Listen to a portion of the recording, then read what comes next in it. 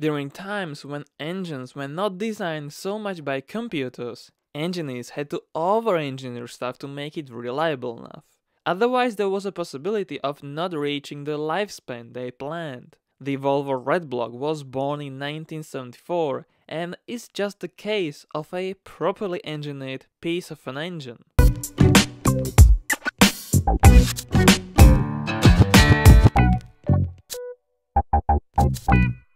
Appropriately named after the engine block color, the Volvo Redblock is a famous slanted engine, a successor to the renowned Volvo B18 and B20 overhead valve series. This was the first overhead cam attempt, made in all sorts of versions: carbureted, mechanically and electronically fuel injected, naturally aspirated and turbocharged, 8-valve and 16-valve. All Redblocks had a cast iron bottom end paired to an aluminum head, and most of them had an 80mm stroke crankshaft. There is a reason why they have a solid community. They appeared in front-engine rear-wheel drive models such as a 240, 740 and 940 series and provide certain benefits to owners. First of all, they are relatively easy to find and cheap to purchase. Moreover, they offer a bulletproof lifespan and a robust design. Finally, they really like cranking up the boost, and even some naturally aspirated units share strong parts of the turbo versions. Easy maintenance, long life and tuning friendliness, all at the same time.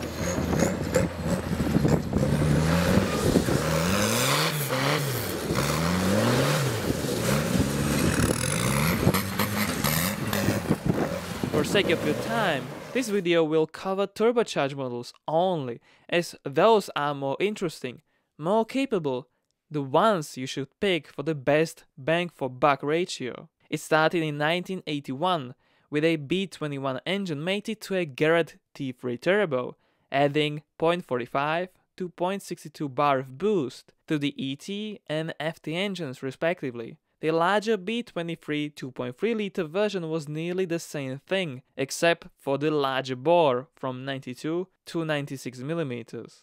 It featured the same size crank journals, same beefy M connecting rods, and distributor location on the driver's side. The crankshaft is force and power levels of 200 horsepower are a piece of cake for it, with a simple boost increase and some free-flowing exhaust. Volvo seems to use intercoolers sufficient enough for tunes up to 300 horsepower, so not that many supporting mods are needed. Besides, there is a way to recognize the B23 from the B21, as the larger displacement block does have water plugs on both sides.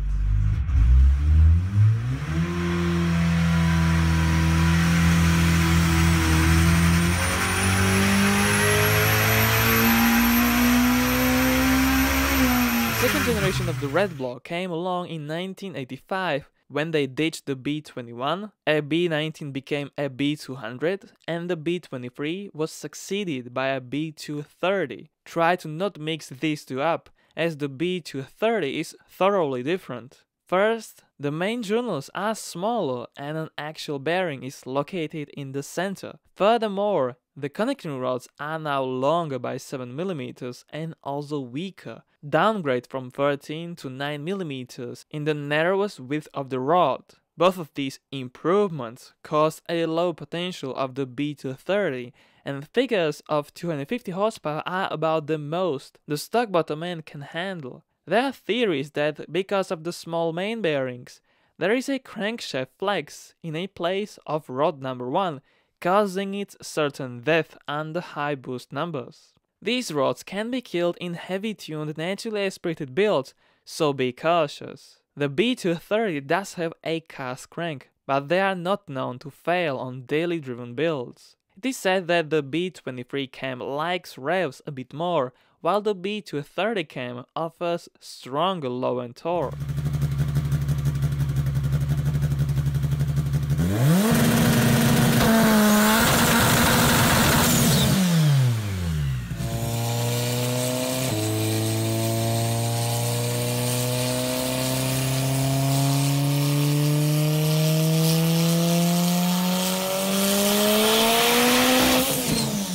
The final major revision of the Redblock occurred in 1989. The B23 had 62mm mains and 54mm rod journals, which were reduced in the second gen to 55 and 49mm respectively. For the latest iteration, it was enlarged up again to 62.5mm with the smaller 49mm conrod began diameter. Most importantly, the rods were 13mm once again, raising the potential back to the B23 territory. In addition, from 1993, all squitters were introduced, cooling those pistons down from the bottom. There is no forged crankshaft in an automotive triple-digit B series. However, they are not that fragile and are able to keep up with increased boost. Do you want to enlarge the displacement? A forged marine Volvo Penta AQ151 or 171 crankshaft is a solution. It offers an 86mm stroke, resulting in a 2.5-liter engine with the standard bore. It may be an overkill for a street build, but it is an interesting solution for racing purposes. The engine also may vibrate quite a bit, as only the newer 16-valve engines did feature balancing shafts. The stock cast crank is plenty strong, up to 600 horsepower and 7500 RPM setup. Another possible upgrade would be a K-block from the B230K, which, however, is a naturally aspirated engine with a flat, no-cc cylinder head, the 1631 code number. It has got internal webbing for strength, redesigned thrust bearing, but the same 9mm conrods. Just for your information, the K-motor is the only interference engine with the 8-valve head.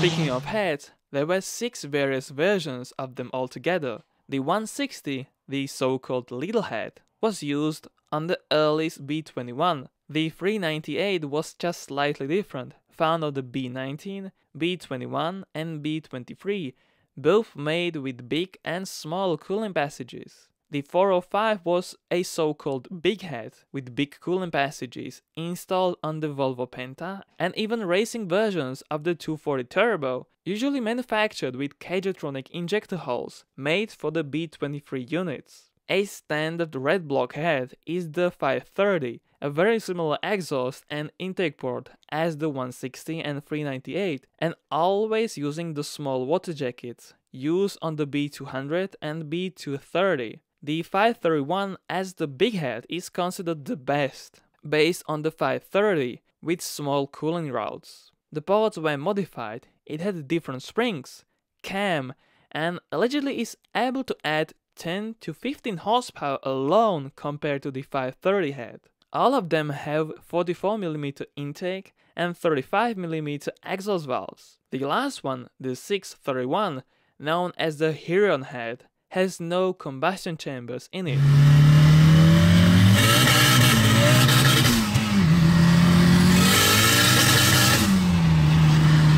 As mentioned previously, these engines really like tuning, and so about 200 horsepower is easily achievable with a slight boost increase, free-flowing exhaust and a calibrated boost gauge. It should read about 11 to 12 psi for something around 190 to 210 horsepower.